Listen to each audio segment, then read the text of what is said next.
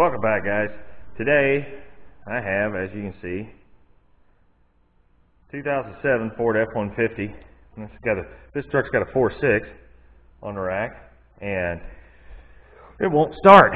Now, I don't hear the fuel pump running on this truck.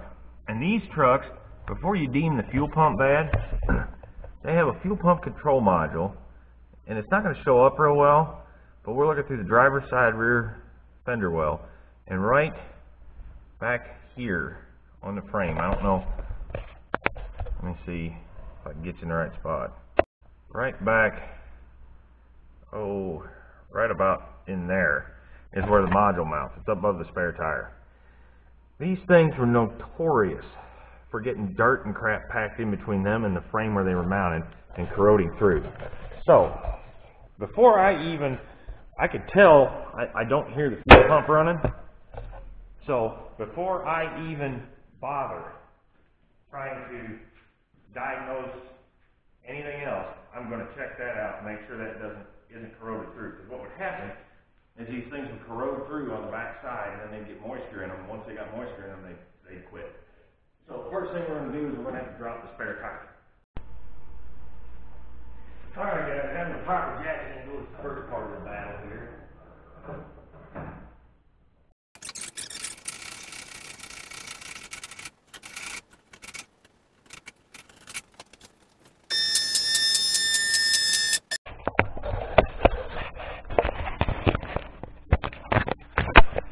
Okay, now that we got it up in the air, there is the fuel pump control module, and that would be the problem.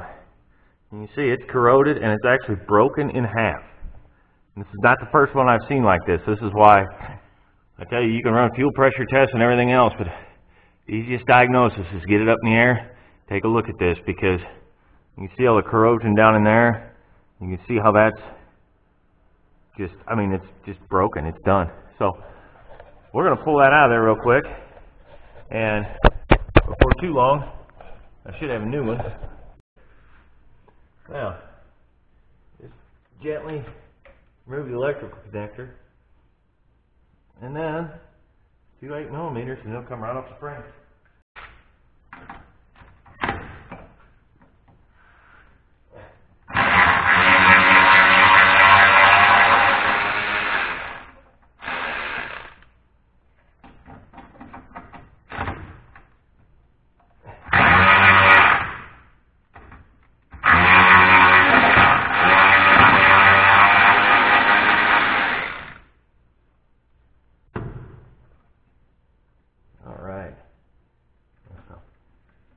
Gently try and remove what's left of it. As you can see, it's corroded completely through. They get dirt packed in here, and this is more prevalent in areas where they use a lot of road salt or where there's gravel roads. But they get dirt and grime and road salt and crap up between the frame and the module, and it just eats them up. You can see how stuck down that was. This aluminum, it's an aluminum back, and that aluminum is just gone. So, get my die grinder. I'm going to clean all this up real well, and then I'm actually going to use some of the aluminum base, the silver anti-seize, over top of all this before I put it back together, and that should help to keep corrosion to a minimum, hopefully. Now, before you go cleaning this up, make sure you put on a respirator. All that dirt, crap, and aluminum dust is not what you really want to breathe.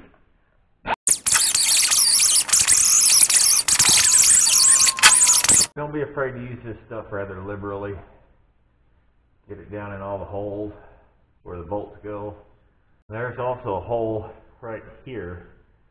This plug-in's kind of in the way. Right there, where there's a alignment stud on the control module that drops into that hole. So make sure you get that coated very well, because you have an aluminum module and a steel crossmember, and when you put two dissimilar metals together, they will corrode naturally without any outside influence. So you definitely want to make sure that there's a good coating on there to help minimize that. Get the new fuel pump control module, part number 590001. This is from Dorman. These actually come with a lifetime warranty, so it's really not a bad deal. Now, this comes in two different mounting configurations, and for the mount where you're mounting it to the crossmember, which is our application, you're going to use the 2 bolts and the 2 rubber bushings, rubber standoffs. So for this particular application, we're going to use the long bolt, then you slide the rubber isolator standoff over top of it, and you can see the gap that that's going to create, which will help. Now, try and keep from getting crap all over yourself. Now that you've coated this in anti-seize, we're going to get those started in the holes.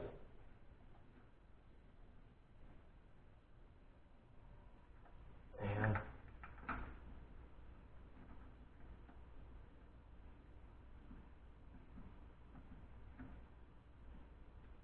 there we go. Let me go grab a 13. And we're just going to run them down.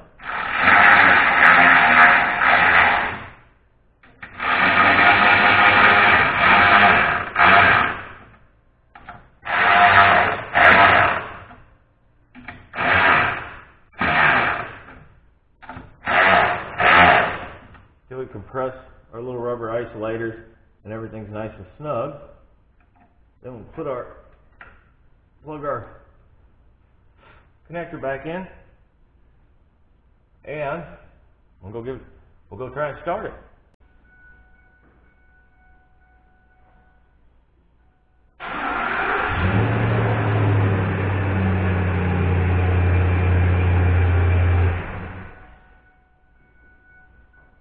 Well guys, that's all I needed to hear. Fuel pump fires right up as it wasn't before. Of course, as you can see, starts right up, problem is fixed.